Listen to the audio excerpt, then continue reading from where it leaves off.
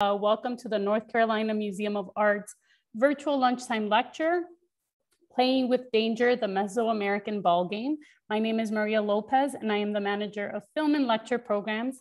Thank you for spending your lunch hour on this rainy day here in North Carolina with us today. We deeply appreciate your continued support of our virtual programming. Before we begin with the program, I'd like to give everyone an overview for today's lecture. Our lecturers today will present, and then we will have a short Q&A session after their presentation. Please enter any questions using the Q&A function or the chat box. You can specify if it's for a specific presenter or if it's for both. We would also like to let you know that this lecture will be recorded and made available on the NCMA YouTube page. We will also be sharing the link to the recording with you via email. I'd like to introduce our guests today, NCMA curator Ángel González López and Andrew D. Turner, senior research specialist at the Getty Research Institute. Ángel González López got his PhD at the University of California, Riverside. He's a research curator of ancient American art at the North Carolina Museum of Art. The primary focus of his research is on iconography analyses of late post-classic art in central Mexico, 1200 to 1519. He founded the Aztec Stone Sculpture from the Basin of Mexico project to create a standardized database of stone sculptures currently found in various educational institutions in the United States, Mexico, and Europe to facilitate comparative analysis. He is the author of Imágenes Sagradas, Iconografía en Esculturas de Piedra del Recinto Sagrado de Tenochtitlán y el Museo Etnográfico, published in 2015. González López was previously a junior fellow at the Dumbarton Oaks Research Library and a full-time excavation specialist with the Proyecto Templo Mayor for 10 years before beginning his graduate studies. Our second speaker is Andrew D. Turner, who also got his PhD at the University of California, Riverside. He's a senior research specialist at the Getty Research Institute. The primary focus of his research is on art identity and cross-cultural interaction in central Mexico during the Epiclassic period, 600 to 900. And he has also written articles on the art of Teotihuacan, the Mexica, the ancient Maya, the Olmec, the Moche, and colonial Andes. Turner's recent publications include book chapters entitled Unmasking Tlaloc, the iconography, symbolism, and ideological development of the Teotihuacan rain god, and which was published in 2020, and The Murals of Cacaxtla, Monumental Art as Evidence of Migration, published in 2019. And he is co-editor of the forthcoming book, Flower Worlds, Religion, Aesthetics, and Ideology in Mesoamerica and the American Southwest. Turner is currently engaged in an extensive project that traces the looting and collection of pre-Hispanic antiquities from Mexico. Prior to joining the Getty, he held positions at the Yale University Art Gallery and at the University of Cambridge in the Museum of Archaeology and Anthropology and the McDonald Institute for Archaeological Research. Welcome, Ángel and Andrew. Thank you so much, Maria, and hello, everyone. Thank you so much for your lunchtime time. And so just at the beginning, let me explain the dynamic for this presentation. I'm gonna present a PowerPoint that Maria is gonna start right now. And to provide this a sense of the ball game, the pre-contact game in the pandemic times, we decided that to create this bouncing between Andrew and I. So the first turn is it's my turn. So later I'm going to explain some topics, an introduction. Later is Andrew's time, and so on. So, but let's begin with some basic terms. Space and time.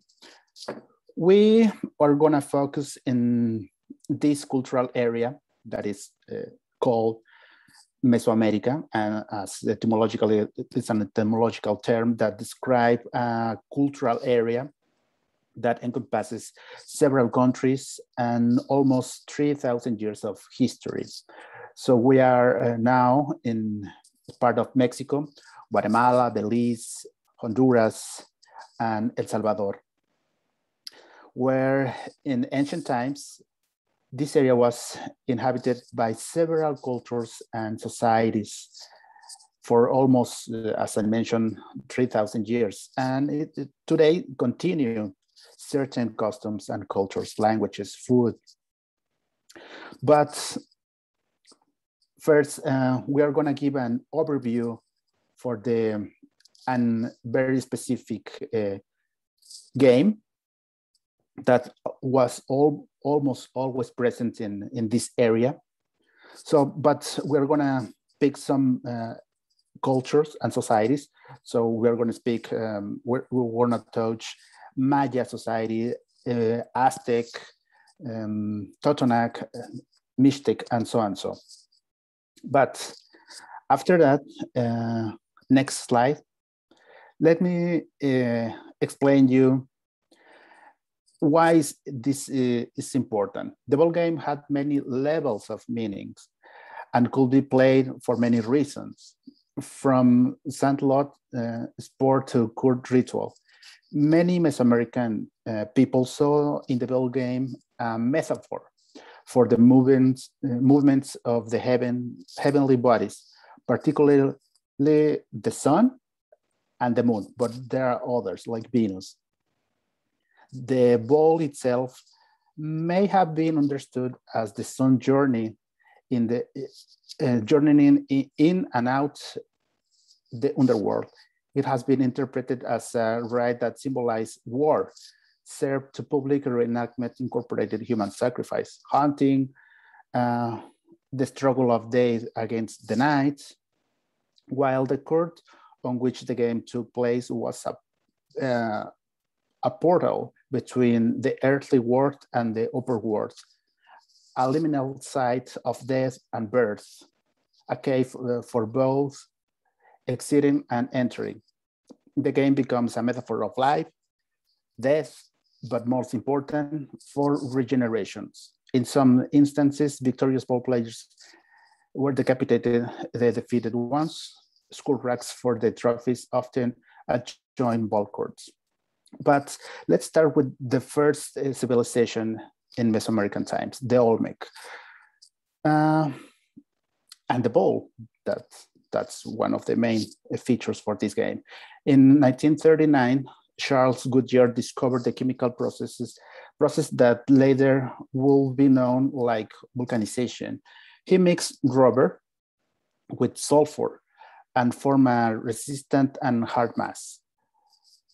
All Olmeca people use a similar process to create rubber balls to be used at the ball game ceremonies more than 3,500 years ago. But for this reason, I'm showing you this slide because in 1989, during the archaeological salvage project at El Manatí in Veracruz, the Gulf Coast of Mexico, in Hidalgotitlan municipality, archaeologists Ponciano Ortiz Ceballos and Maria del Carmen Rodriguez discovered many of these rubber balls in the archaeological context, associated with axes, offerings, as you can see in the slide, the upper right. Some of these axes are made of jadeite, this green stone. After years of investigation and several studies, it was established that Olmeca people mix latex, rubber of the rubber tree, whose scientific name is Castilloa elastica. Next, please. They were mixed this resin from the tree, the rubber tree, with sulfur, but mixing with the substance present in the flower present on your right side of the slide. This plant is called in the scientific name Ipomea albea, a perennial herbaceous plant which contains latex with sulfides. Sulfur contained in Ipomea produces a chemical reaction that allows vulcanization. Sulfur atoms interlace with the rubber chains, turning now the latex into a resistant and hard material that you can manipulate and to create balls. Next, please. But Mesoamerican people processed rubber by cutting an incision on the tree to obtain the sap, which is a milky and sticky liquid in its natural state. When dried, it's a very fragile and doesn't not manage to retain form. But after that, let me explain the general layout for the game. One important building, pivotal building in this game was the court. The ball game's huge cultural importance among Mesoamerican times is attested through the archaeological remains, through carved or painted scenes, through terracotta figurines, and through hieroglyphic text. All over pre-contact Mexico and Central America. For some 3 millennia, games were played with rubber ball, and in parts of northwestern Mexico, an indigenous ball game is still played, like Michoacán, Nayarit, Jalisco, that part of Mexico. In architectural terms, the ball court is defined as an alley court or rectangular track with flat earthen floor, which could be plastered or covered with stones.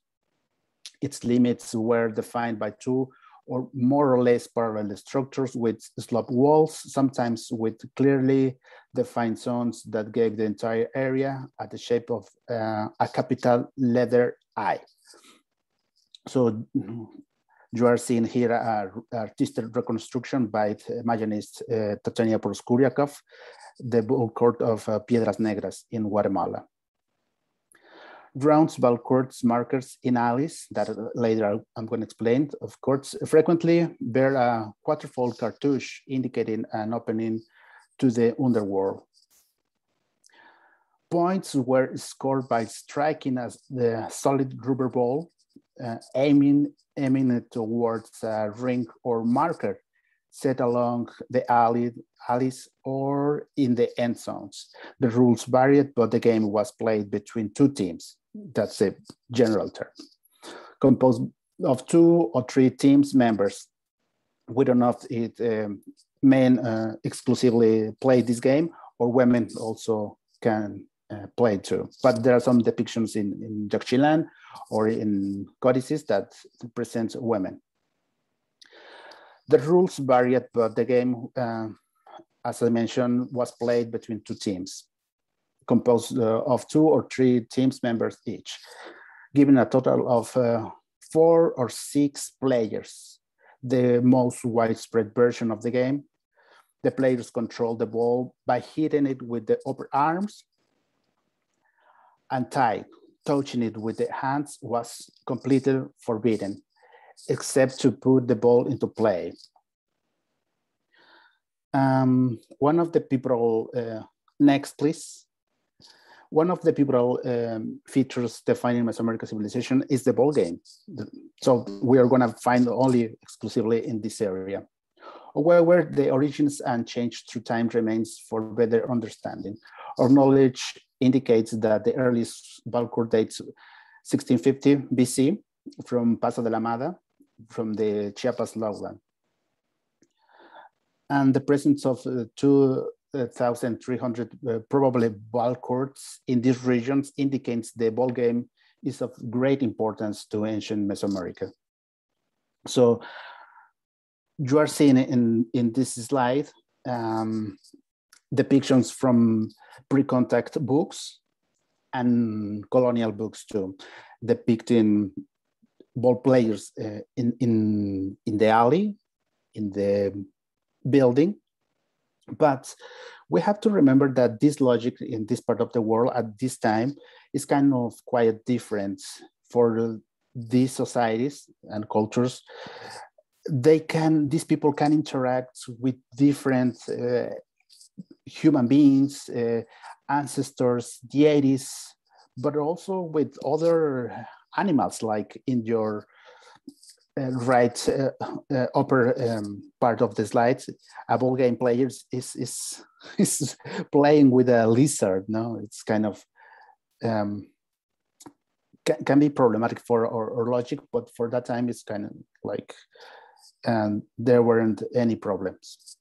But also where this building was the place to gathering together with ancestors, with rulers, with the population in general. Next, please. So for the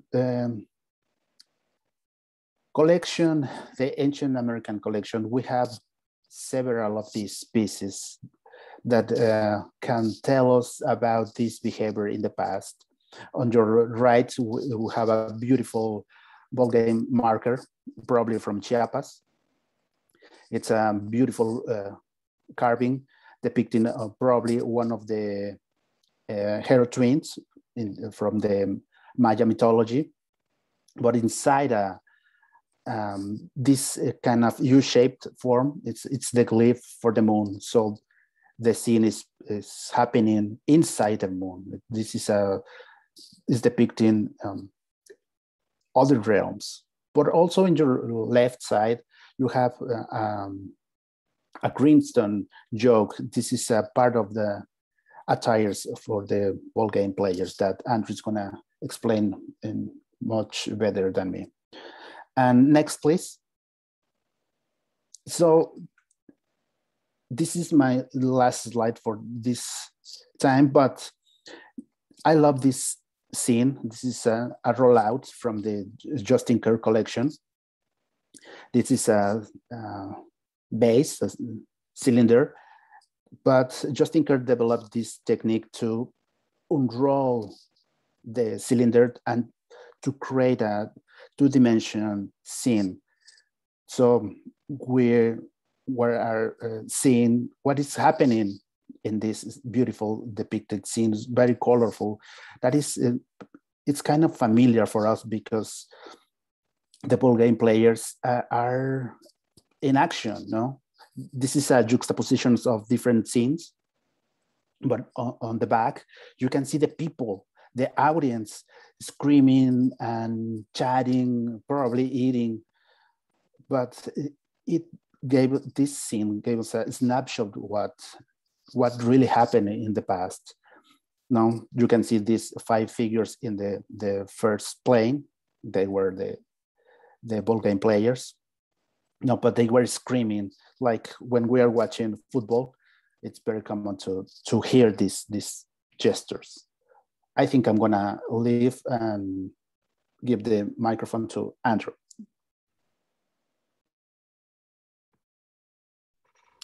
Okay, thanks a lot. It's a real pleasure to be here, and always a pleasure to work with Ángel on different projects. So I'm going to talk a little bit about some of the gear and equipment that is worn by Mesoamerican ball players. In these 2 images, what you see here are a Maya terracotta figurine wearing this really gigantic hip padding that extends over the stomach and down over the hips. And then in another scene, another rollout scene of a Maya vessel similar to the one Ángel just showed, 2 Maya players playing the game, both also wearing these giant protectors that are almost comically large, and you'd sort of wonder how they would be able to play in a game that required a lot of fast movement, and they almost sort of recall on some level in my mind the dancing hippopotamus in Fantasia. And then on top of that, they wear these really large, elaborate headdresses. But what this tells you is that there's a sort of an element of public display and theatricality that goes along with the ball game. And you'd have to wonder if Maya rulers portray themselves wearing these giant costumes in order to sort of heighten the sense that they're able to sort of move with skill and ease despite wearing these really cumbersome outfits. And then the ball itself in the vase scene is very faint. It's way out of proportion compared to the players. And you can very faintly see in the center that there's a glyphic inscription on the ball itself. On the left, there's a number that looks to me like the number 7 or 8. And then it's got a hieroglyph that says Nab, which the epigrapher Mark Zender has translated as meaning handspan. So if we take those two signs together, we have a ball that is 7 handspans big. I don't know if that's diameter or circumference of the ball, but at either rate, it's a pretty good sized ball that's measured by the width of 7 hands. Next slide, please. So these are not Maya objects per se, but basically there's a lot, we don't really have, probably what most players wore was perishable, and that type of equipment doesn't survive. But we do have these stone objects that we know to associate closely with the ball game because they appear in certain scenes of people playing the game and doing associated sacrifices. And there's roughly 3 classes of these objects. One is an hacha, which the name means axe in Spanish because early investigators thought that they were axe blades, but in fact they are not axe blades. They're part of ballgame equipment, and they're usually in the shape of a head and carved thin. So if you were looking at that hacha straight on, it would be kind of like a very thin piece about the width of an adult's hand, or maybe a little wider. Similar to the hacha is a palma, which is this long, thin, sculpted piece, usually with sort of a concave base on the bottom. And then the other piece that we associate with the ball game is called a yoke, like the example from the North Carolina Museum of Art's collection that Ángel showed earlier. And these objects are invariably made of stone. Next slide, please. So these types of objects, there aren't really that many of them that have been excavated compared to the amount that are actually in private collections and in museums. So there's been a lot of looting, and most of them seem to come from the Gulf Coast of Mexico, like the state of Veracruz and Tabasco. And then a lot of them also come from the southern coast, the Pacific coast of Guatemala. And most of them date to a period of about AD 600 to 900. And if you look at this chart here, which shows different types of ball courts, not only is this late classic period the time when all this stone ball game equipment shows up, but it's also the time when all this variety of different types of courts show up as well. And the numbers of courts at different sites kind of explode as well. So by the late classic period, virtually every self-respecting Mesoamerican city had at least one ball court, and many of them had multiples, sometimes 5 or 6. The city of El Tajín in the state of Veracruz has 18 ball courts. And there's a city in Puebla, the state of Puebla, called Cantona, that has 24 ball courts. So we don't really know why they would need so many ball courts, but you'd almost be tempted to suggest that these were like regional centers for the game or something like that. But at either rate, this seems to be sort of like the major proliferation of both ball courts and this kind of stone ball game equipment that we see as well. Next slide, please. So this is a rather typical stone yoke. It's what we think it is basically a stone representation of the padding that would have gone around a player's waist. And most often, although not always, they're carved in the form of a stylized toad, like this one. So toads are kind of broadly associated with water and the earth, but we can't really say a whole lot more other than that. There was a lot of debate in the 40s, 50s, and 60s of whether or not players would actually wear this stone ball game equipment that was found. And one would think that it would be, for a game that required agility and speed and skill, you wouldn't necessarily want to wear something made out of stone. So maybe what they were actually wearing was something that was made out of wood, or perhaps wicker or animal hide or cotton or something like that. I will say that when I worked at Yale, we had one that was determined to be modern forgery, so inauthentic. And when nobody was paying attention, I went into the storeroom and I actually tried it on. And I was actually, it was kind of tight going around my waist, but it sort of sits at your center of gravity, so I could actually move around wearing it fairly well, at least before I was told to put it down. But anyway. One thing is certain, these yokes never really show signs of chipping or abrasion or even really much breakage that you would think that a piece of sports equipment would have. So these are probably basically just like stone versions of things that people would actually wear. Why they're so often replicated in stone, we don't really know. Next slide, please. Carving varies. So as I mentioned, the toad is most often, but they're often decorated in this sort of stylized Gulf Coast styles with heads and of humans and different animals on them. And yolks there's miniature ones that have been found. Most are about the size a human would wear. And some of them are plain, undecorated. And others, while most of them are U-shaped, some of them are actually closed on one end as well. So there's a little bit of variety, and they're most often made of hard greenstone or volcanic stone, something really durable. So while mostly it's stone yolks that survive, there was once found some evidence of a wooden one that somebody would have worn. And basically at the city of Tikal, skilled archaeologists noticed that they came across a cavity that was lined on the interior with stucco. So what they did is they pumped it full of plaster and then excavated around it. And it turned out it was the shape of one of these yolks that was covered over with stucco. So, and it was probably originally made of wood. So these things would actually survive in a variety of media. From a panel from the city of El Tajín that shows a yoke being a palma being worn on the front of the yoke, and then on the back there's either a trophy head or an hacha affixed to that part. So maybe these forms of equipment could even be worn together. Next slide, please. And as I mentioned before, yokes and hachas and palmas are occasionally, they occasionally turn up as people dig into the lower depths of structures, or sometimes, so they were used as dedicatory offerings, maybe sometimes in burials as well. So this is an offering that was found in the city of Xochicalco in the state of Morelos, about, about an hour south of Mexico City by car, where they found 2 plain uncarved yokes and a full round hacha, along with a panel that contains some glyphs that we're not able to read. And I think the ball bounces back to Ángel at this point. Thank you, Andrew. That was excellent, an excellent overview of the ball game. Well, this is the time when we touch the danger, the problematic outcome for the ball game, because when the game developed, it turned out to the sacrifice of the probably losing team. And when I'm saying probably, that means that we are not sure for sure that the losers were killed or sacrificed in this way.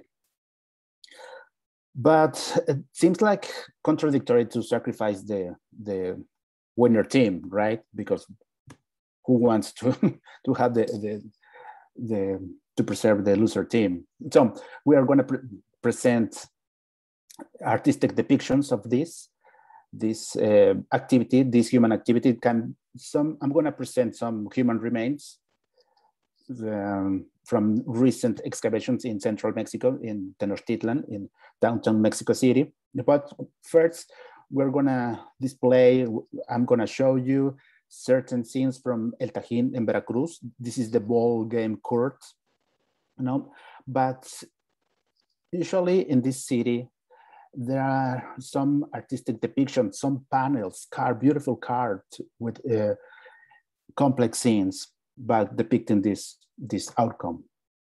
What happened after the game? Well, what happened was the sacrifice of one of these ball game players. That this scene can be, for some of you, can be spaghetti, but I'm going to explain you. We are here in the ball game. We're seeing the scene frontally. So you have 2 structures here and here. We have 4 human beings, one here, the sacrificer, the victim, and 2 other human beings surrounded the scene. But a 5th one, a supernatural being probably, is descending from the sky. So you can see that this guy is holding a knife, charred probably, and it's sacrificing, is cutting the chest of the victim, probably in order to have the human heart to feed this supernatural being. But you can see also the equipment of the ballgame player, the joke, the axe, the hacha and palma.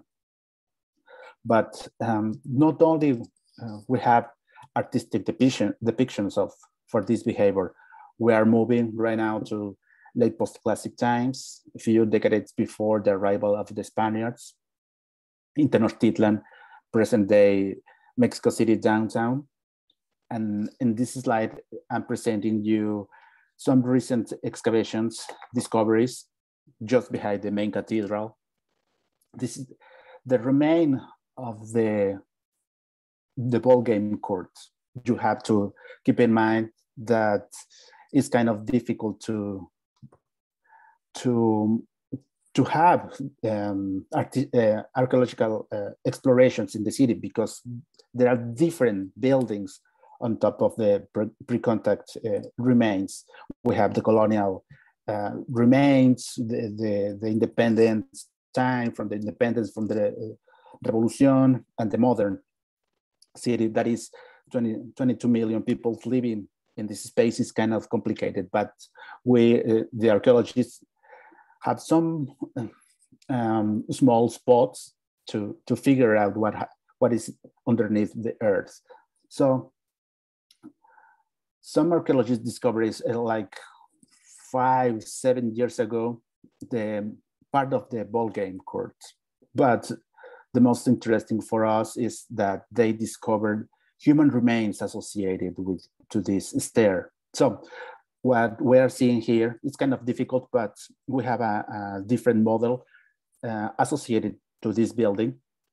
Now, this is probably this is the original form of the ballgame court from the Aztec times. So what we are seeing is this part.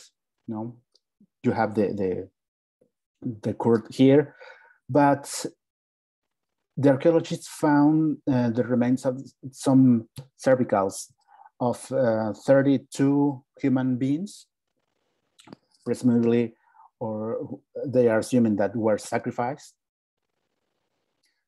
So the outcome of this sport, and in many instances, were the decapitation of the victims, several victims, but not only, but different ones. But also, if we move to other part of Mesoamerica, in Yucatan, present-day Yucatan, in Chichen Itza, in Veracruz, or in Guatemala, we're gonna see similar artistic depictions, similar behavior, human behavior. That is, you can see here, a player, ballgame player. This is the knee, this is the other knee, but it's beheaded. And several serpents are coming out from the neck. But these supernatural snakes probably are representing blood that also we have in the Aparicio stela from Veracruz. It's a similar depiction. You can see this human behavior in different parts, in different times of Mesoamerica, but also in Guatemala, present-day Guatemala. It's consistent. The iconography is consistent among Mesoamerica. Returning to Tenochtitlan, the Aztec capital. Now, this is very shocking for some people. It's a slide kind of problematic, but it's happening, and these discoveries are changing our understanding of this behavior associated to the ball game, because archaeologists just discover hundreds of human skulls forming a tower attached to plaster. I mean, stucco. You can see here different views of this building. It's called the Tzompantli in Nahuatl, the Aztec language. Now you can see the only human heads. So that tell us that the outcome for this sport probably was the death of the losers. But also in other materials, in other media, we have similar depictions, not only human remains, but in ceramic.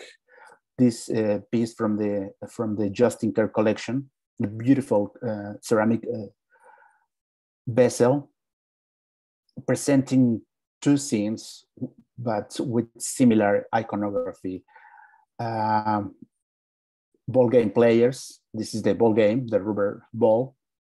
But this guy is speaking. You can see here the speech scroll, but it's holding a human head, grasping, and blood is coming out from the neck.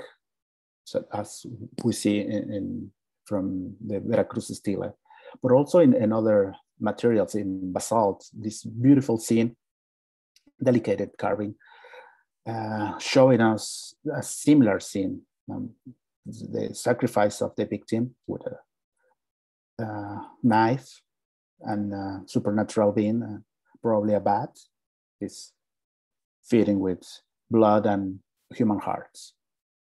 But another important part of this building was the ring, now, where it has always a hole when the players try to hit with the ball and to cross this part with the rubber ball. But it's kind of odd that from Tenochtitlan, one of the most powerful capitals in Mesoamerica, we don't have this kind of rings. These pieces were the focus of attention for the entire population when the game was happening. But in Tenochtitlan, we don't have many of these. That's kind of odd. But we have other examples and other pieces from different museums and collections in the world. So, and we're seeing in these scenes carved in these rings, similar behavior. Deities, in this case, can be Mixcoatl, one of the hunting gods, grasping a human head, dancing probably. But other times, the sun, you can see this kind of ring, it's representing the sun, is present here. So the idea, the logic here is the death of the sun, the rebirth of this star, promoting agricultural fertility. But also in a recent research made of Leobardo Álvarez, a Mexican scholar, he showed that one of these rings placed in the ball court building were reused for other kind of rituals, behaviors, like ritual gladiatorial fightings that we can see in this colonial codice manuscripts from Diego Duran. So we are seeing a similar ring, but reused in a different way. This is called in Nahuatl, the Aztec language, Temalacatl. So the idea is that a captive was tied to this stone with a rope, and the victim had to fight with different warriors, fully armed, but the end was always the same, the sacrifice of the victim. But also we have iconographic parallels with a very famous piece from the Aztec times, the sunstones or the calendar stone, when the sun is coming out from the underworld. And I think it's time for Andrew. Okay, thanks, Ángel. So I'm going to talk a little bit about sort of what the ball court itself represents as a piece of civic architecture, and sort of what it sort of symbolically represents as a whole in the Mesoamerican cosmos. So as Ángel mentioned earlier, a major focus of the symbolic attributes of the ball game seems to have been the movement of the sun. So that, you know, whether maybe sinking of the ball into the ring means something like an eclipse or something like that, or maybe specifically periodic games were played for ritual purposes that involved sacrifice, maybe at certain times like equinox or solstice or something like that.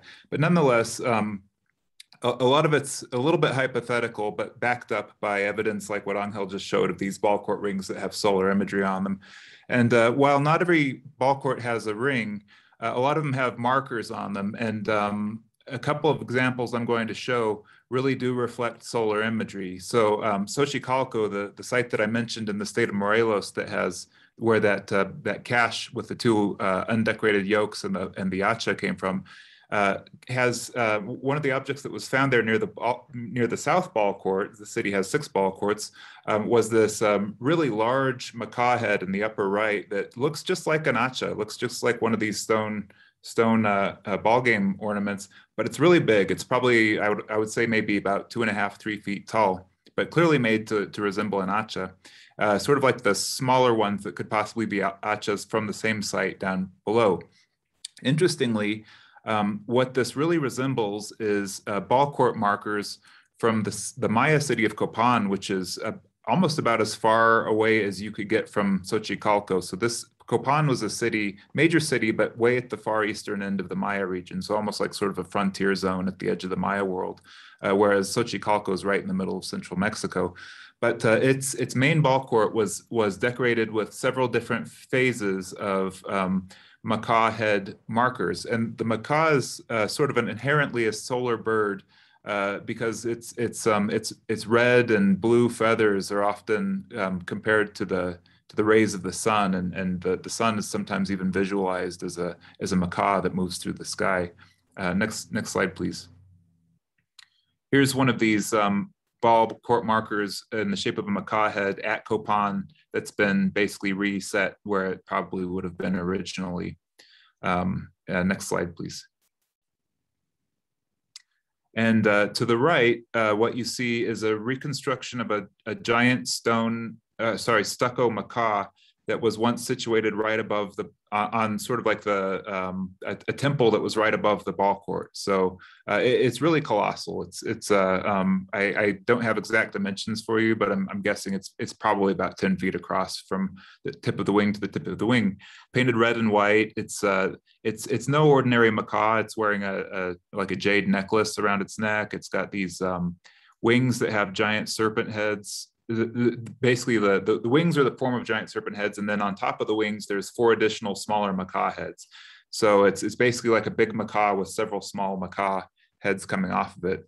And this being actually shows up in other cultures in Mesoamerica. So to the left, it's very hard to see, but this is a decorated column, detail of a decorated column from El Tajín, Veracruz, where it's a figure wearing that same macaw outfit. You can see the macaw head with a human face peeking out. It's got outstretched wings, and then there's smaller macaw heads on those wings. So it's probably the same being that we know to relate to the sun. And if you're familiar with the colonial period Maya epic, the Popol Vuh, who this really recalls is an entity called Vukub Kakish, or Seven Macaw is the being's name. And Seven Macaw is not the actual sun, but he's this sort of resplendent bird that's got jewels for teeth, and he's boasting as if he's the sun. And the hero twins come and use a use a blowgun to knock out his jeweled teeth and kind of take him down several notches. So and this being Seven Macaw is actually related to another being that sometimes takes the form of a macaw called Xochipilli, or Seven Flower, who is basically a central Mexican god of music and dance, but also games and gambling and things like that. So it's pretty consistent symbolism with these with macaws and the ball game and the sun. Next slide, please. So the ball court was really, as I mentioned before, a really critical piece of civic architecture. Sometimes there was one ball court in a city. Sometimes there were many. There's some pretty small ones. Classic period Maya sites have pretty small ball courts that seem to have only maybe been able to accommodate 2 to 4 players, but then at Chichen Itza, you'd see the largest ball court in all of Mesoamerica that easily could have accommodated maybe teams of 6 players each or something like that. This is actually a panel from the stairway of a Maya temple from the city of Yaxchilan that shows a ruler as a ball player about to strike a ball, and inside the ball is a bound captive. And rather than in a court, what you see there is the steps of a temple. And again, this monument actually was the step of a temple, and it was on a temple that wasn't necessarily close to a ball court. But interestingly enough, the Maya often sort of conflate temple and ball court together as one single unit. So it's almost like it almost doesn't really refer to actual architecture, unless they did maybe play against the steps of temples sometimes. It seems like it's more like they're referring to simultaneously the space of the ball court and the temple. Next slide, please.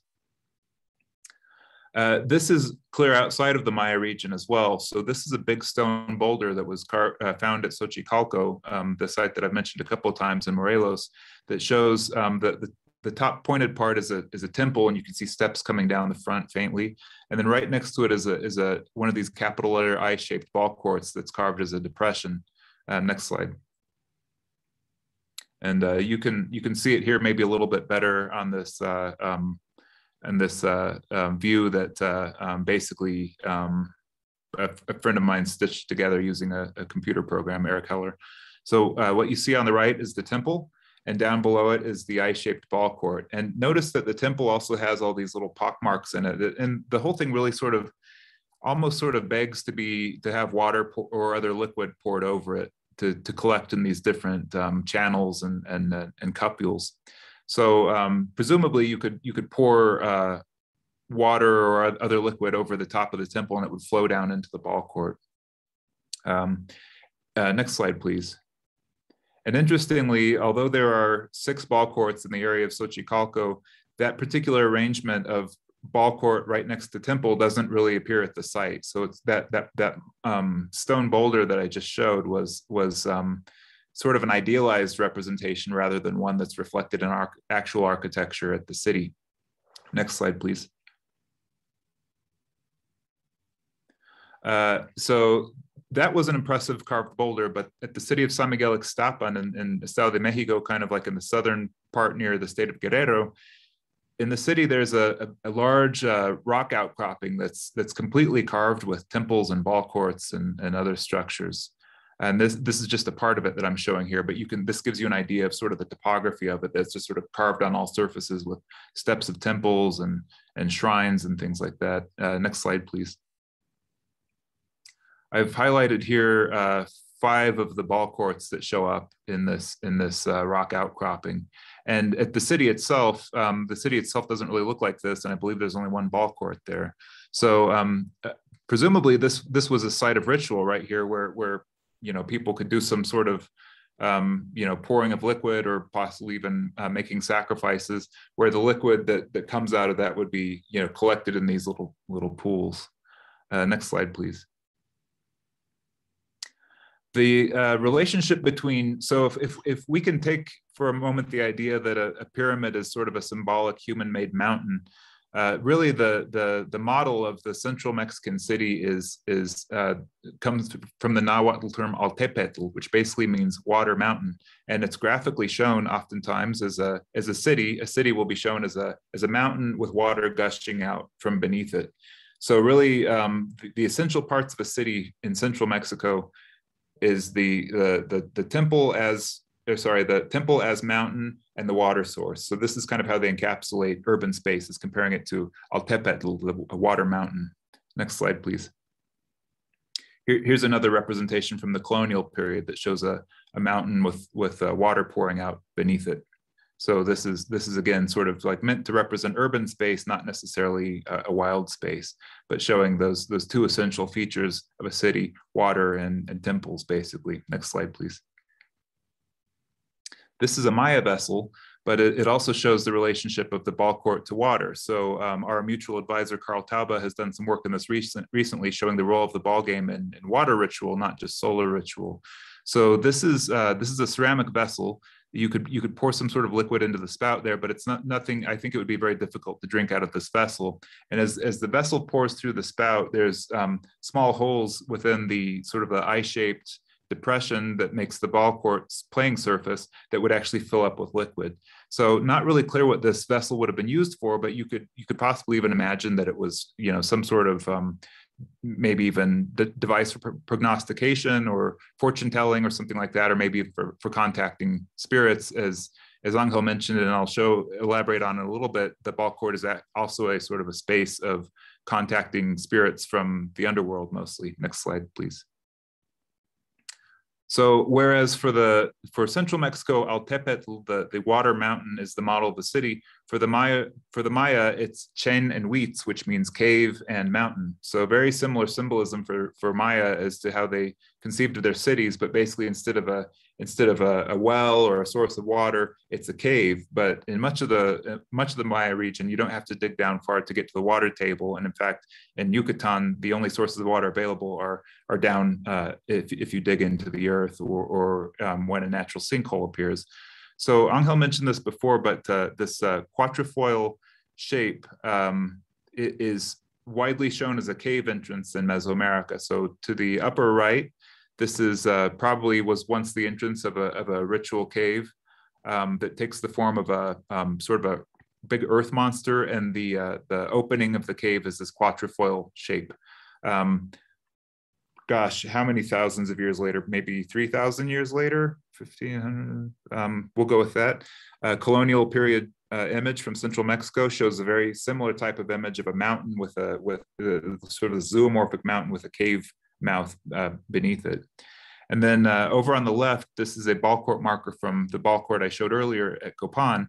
It shows somebody playing ball against an underworld deity, and it's all framed within this quatrefoil shape, which suggests a mouth to the underworld. So this ball court marker would have actually sat flat on the surface of the playing court and was sort of conceptually an opening into the underworld. Next slide, please. And these round ball court markers, so that's an actual one over on the left, a really exquisite example from a place called Chincoltic in southern Chiapas. They're about the size and scale of, so the Maya would often dig into the earth a chamber called the chultun, which was used for storage and sometimes was used for storing water as well, usually for dry goods and sometimes burials, but often for water as well. And these ball court markers are roughly about the size and shape of a chultun cover. So suggesting as well that the space of the ball court is sort of a symbolic well or source of water. Next slide, please. And we see this somewhat among Aztecs and their early colonial images that were made by the descendants of the inhabitants of the Aztec Empire. So here's a ball court from a document called the Codex Mayabequiano that shows skulls at these four corners of the playing court, but also along the center line, there's three skulls that are a little bit different because they've got this distinct ruff of hair that goes on top of them. And then of course on flanking either side of that row of three skulls are the two ball court rings that the players are trying to shoot the ball through. Next slide, please. Here's another similar image from the Codex Borbonicus made shortly after the arrival of the Spanish, which shows the ball court with a skull in the center and with possibly a black ball or a hole right by the skull, and water is shooting out to the left. So this again shows the relationship of water to the ball court as a sort of a symbolic well.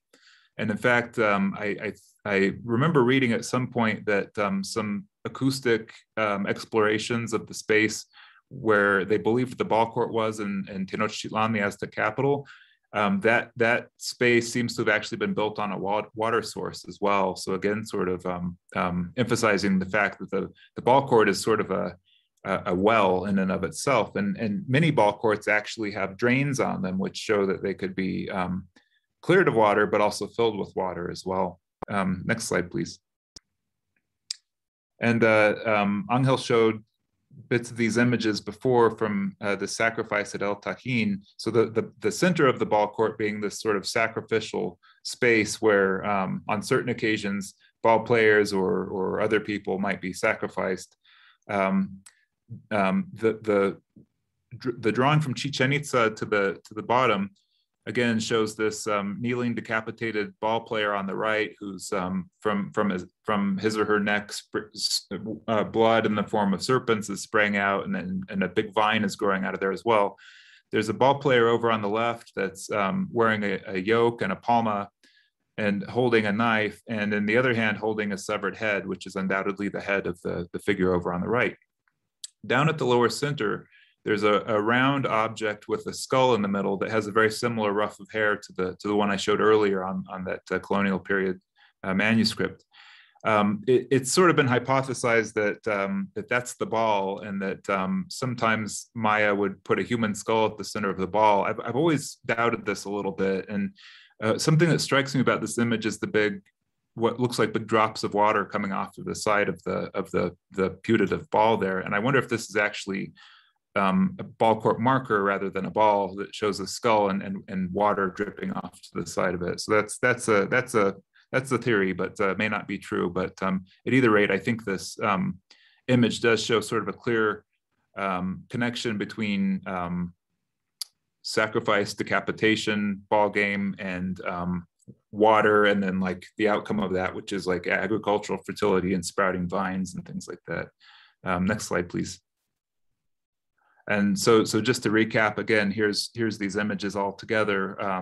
Lower left, the Codex Borbonicus with the water spurting out of the side of the skull there at the center line of the court. Up above that, the Codex Malibeciano that shows the three skulls with that ruff of hair on top, marking the center line. And then the lower right at Chichen Itza showing this object with a very similar skull in the center of it, which is probably a center line marker if you ask me. Next slide, please. Yeah, and I think that's where we'll leave it off and turn it over to questions. I will be moderating the questions, so I'll get right to it. We got a question from Erica. Has it been identified how many players were participating for each team or group? Whoever wants to answer. I think it's not an homogeneous number. I think there is many variations among space and time, but artistic depictions are showing teams of 2 or 3 members each.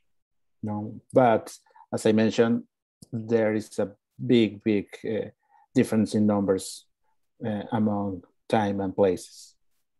Yeah, these Maya depictions, like the one I showed that showed the ruler of Toninan, Calakmul, it's kind of like one-on-one sometimes. And I think ball court size would also determine that somewhat. I mentioned that classic Maya ball courts are often very small, and then early post-classic Chichen Itza is really large. And those ball court panels that show sacrifice show like, I don't know, like 5 or 6 people lined up, I think. So presumably that was a game where they could accommodate a lot of different players. I think something that's also important to note is that, you know, this is a multifunctional space, and there were probably a lot of different types of ball games and other types of games and performances and all sorts of things that happened in that space as well.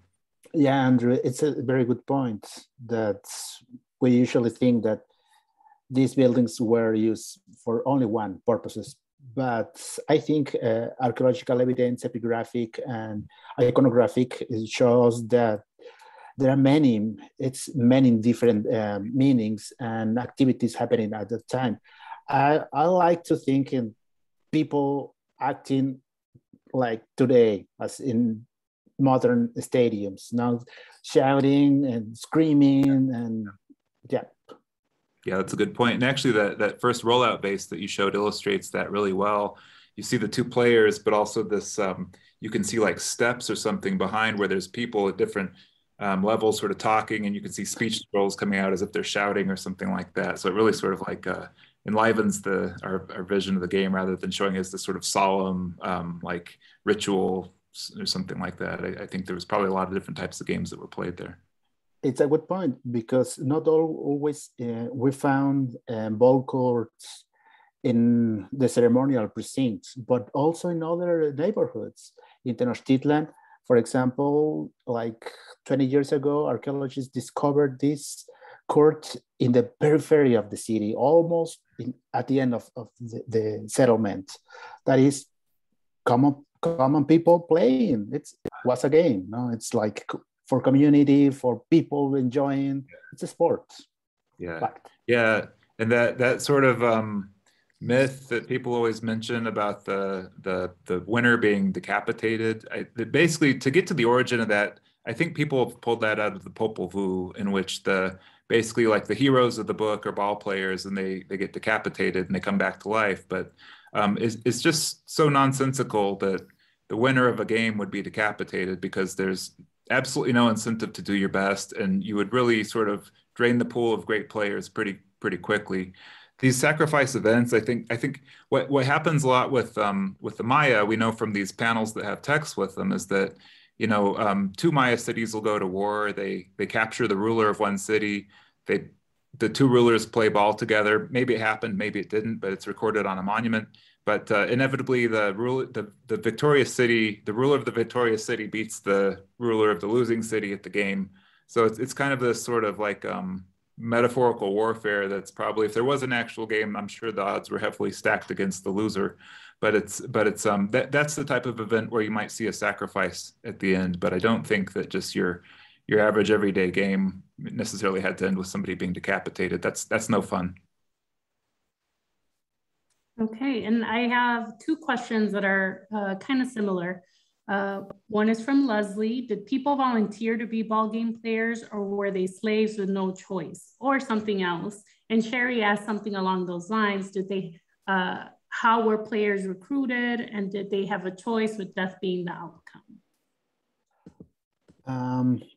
I think I'm gonna take the first time here. I think it's a combination, because always we have to think in this logic of, to be a good ball game player means acquiring status, fame, wealthness, you know, be recognized by the population, by the rulers, having some extra privileges. But in order to do that, you have to pick from the entire population, not always from the elite group, but also from other parts of the city, the settlements. To me, I like to think that the most skilled people were picked up from to play these games. You are good for the game. Come here. You know, I'm gonna pay you. Probably I'm gonna give you some cacao or quetzal feathers if you win this game. I think it's a combination of to recruit the most skilled people, but also I think I like to think that there were some traditions to play this game, families dedicated entirely, but it's kind of partly hypothetical. Yeah, I'm sure. Yeah, those are good points. So one thing we didn't really touch on is at least among the Aztecs, what we know from colonial sources is how important gambling was around the ball game, right, Ángel? And you know, the sources kind of tell us about people gaining and losing their fortunes based on gambling over the outcomes of games. And interestingly enough, there was an article that was written by John Clark maybe 10 or 15 years ago, and he suggested that the ball game was actually the original source of wealth difference in Mesoamerica, the ball game among the Olmec, which is kind of an interesting idea, that basically like gambling about the game was how some people became really rich and powerful and other people didn't. I don't know if I necessarily believe the argument, but you know, it's arguments like this that keep our field really interesting and vibrant, keep the field moving in interesting directions. One thing I would say about players being chosen is, of course, you know, this is going to differ over the vast, you know, 3,000-year history of the game and from place to place. But one thing that you see at Chichen Itza that Mary Miller has written about is that on those panels that show the ball player being decapitated with the serpents coming out, all of the other players, the ones doing the sacrifice and even the ones sacrificed, are dressed as Toltec warriors. So she's kind of argued that that maybe even the ball game was sort of a military training aspect, that was one way to stay in shape when you weren't going to battle or something like that. It's a good point. But also there is another myth from the Aztec times telling us the story about the king of Tula, the Toltec city, no? But at one point, the king Huemac was playing with the rain deities, the Tlaloque, no? So it turned out that the king Huemac won the game, and the Tlaloque, the losers, were like, okay, we lose, but we are gonna offer you corn. But King Huemac said, I don't want your corn. I like your jade attires and your quetzal feathers. So the Tlaloque were so offended. It's like, okay, you don't want my corn? Fine. I'm not gonna give you rain for many years. So it turns out that the fall of the city of Tula. But this story gave us a sense of the importance of gambling and the importance of corn, of course. Yeah, and tells us that, you know, at least in the story, King was the ball player as well, right? Yep. Yeah. That's a really good example. Okay, we also got a question.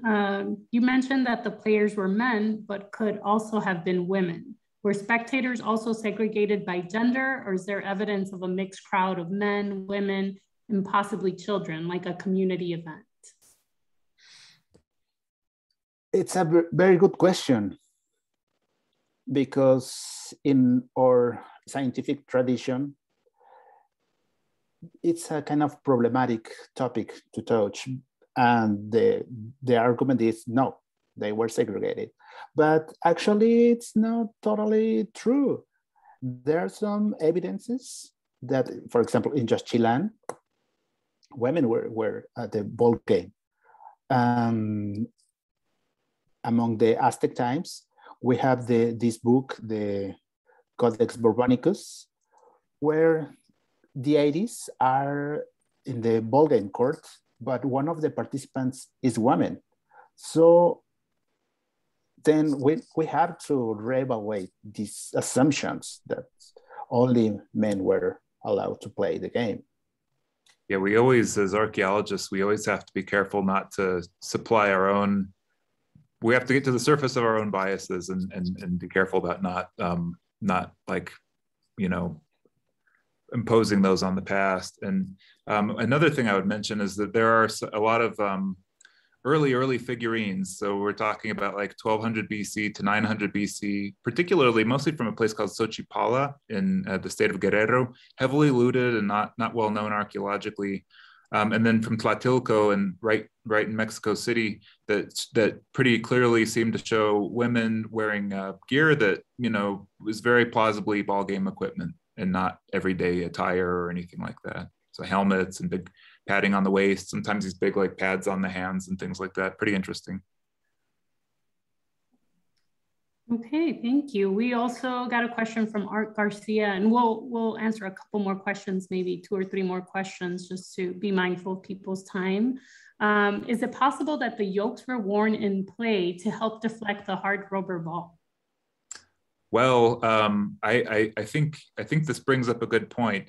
If the ball was solid rubber and anywhere near the size that's depicted, or even say like soccer ball size, you know, most of the balls that we use in sports are hollow animal skins or rubber and don't weigh that much. But if a ball was flying, a solid rubber ball was flying at you full speed, I could see it breaking bones or at least pretty seriously knocking the wind out of you. I'm still a little hesitant to say that players would have worn stone equipment, but you know, they could have at some point. But most certainly, I think you would want some pretty serious form of padding on especially on your vital organs. Yeah, I think I would like to share an experience. Last year, I was in Mexico City, downtown. So there were some ball game players using these rubber ball, like soccer ball. I'm a soccer player too, no? And the game was bouncing over there. It's like, hey, you can throw me the ball. And I try to hit it with my leg. It's so heavy. It's like, oh, it's hurt. It's hurting. So yeah, I can see that causing several damages in the actual game. Yeah.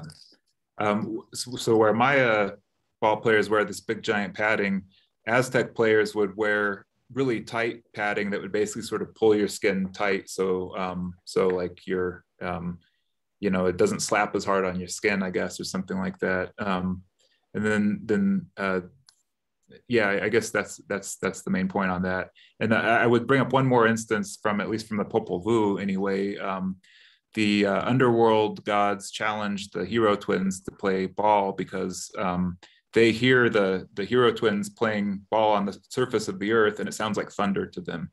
So I mean, that sort of tells you sort of like the sound of a heavy ball hitting the court, right? And how you wouldn't necessarily want that to, you know, wouldn't want to stand in the way of that without some serious padding or some form of deflecting it. Yeah, and returning to modern examples, in Sinaloa, it's a common game in Sinaloa and in Oaxaca, la pelota mixteca, the Mixtec ball. So we have reports that several injuries playing this game. So be careful. Yeah. Okay, we'll do maybe two more questions. The Codex Borbonicus showed the court divided lengthwise, while other drawings show contestants at either end of the I-shaped court. Was the game played in both orientations? Archaeologically, we have at least two courts from Tenochtitlan, both inside of downtown, inside of the main precinct. And in the past, we have this idea that the court was aligned north-south, but for post-classic times, I think that it's a very permanent behavior to place the court and following the path of the sun, that is east to west. That is, and actually archaeologically, we know that this is the main orientation of late post-classic ball courts. But also we have other depictions for the ball game in several codices, Maglevecchiano, well, all the Aztec group, the Borgia group, the Borbonicus, and so and so. Okay, and we'll do one more question. This is from Art Garcia as well. The depiction of the two rulers playing showed them kneeling at center court. Is that part of the overall ritual in that the losing player is shown kneeling at the end of the ceremony? So the panel from Tony Na, right? The panel 171. My interpretation of that scene is that they're both sort of like, commonly in scenes of actual play, players are sort of shown in a falling position, either ready to like strike it with their shoulder or sometimes with their hip or something like that. And I think that particular scene shows two players kind of going after the ball at the same time. I don't know of any. Interestingly, there are ritual scenes like the one at El Tajín where the player is about to be sacrificed that show a lot of like post-game activity. And there's, I don't know of any Maya examples, but there's another city called Cotzmalguapa in Guatemala that was not a Maya city, but has a lot of monuments that, interestingly enough, show people wearing ball game gear, but none of them are actually playing the ball game. They're all dancing, singing. One of them's like holding a human heart up to a sun god that's coming down to receive it. There's all sorts of things like that. That's what you see in terms of ritual, but I don't know of any sort of anything that might indicate like a pregame ritual or anything like that. And I know I said that was the last question, but I did see a couple of comments, people asking what other resources are good to look up more information on this topic. Well, this is the commercial. There is a fantastic book. I think the book from, it's a catalog from an exhibition from the National Museum, I think, or the Mint. It's called The Sport of Life and Death, the Mesoamerican ball game. And in the museum library, we have an example. This is the first introduction. I think it's a wonderful book that gives you an general overview for the rules, the games, artistic depictions, material evidence. But of course, and there are other sources that we have also in the library, in the museum, North Carolina Museum of Art. The journal is called Arqueología Mexicana, and we have an example of a different ball courts games, rubber balls, and iconography. A lot of information is there, but I recommend it. Visit us at the museum. I was telling Ángel actually before the meeting that was the second book on Mesoamerican anything I ever bought, and it was just what I needed at the time.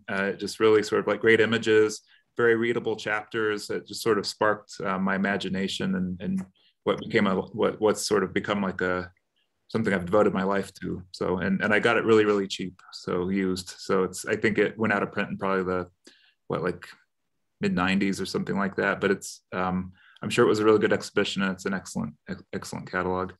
Otherwise, it's kind of hard to find general reader type information on it. It's not like horribly inaccurate. And there's of course a lot of scholarly literature on it.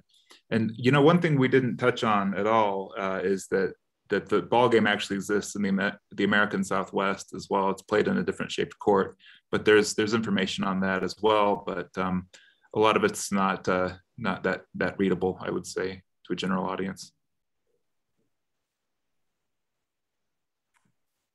All right, well, I think this concludes our virtual lunchtime lecture. We hope you all enjoyed it.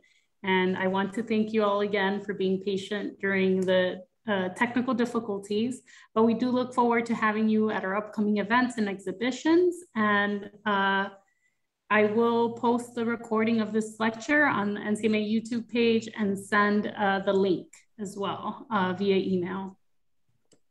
Thank you so much, everyone. And thank you to Andrew and Ángel for this fascinating lecture. Thank you for sharing your insight, your knowledge. Yeah, this was absolutely fascinating. Thank you. Thank you. Thank you, Maria. Andrew, always a pleasure. Thanks, Ángel, Maria, and everybody watching. Thank you. Thank you, everyone. Bye.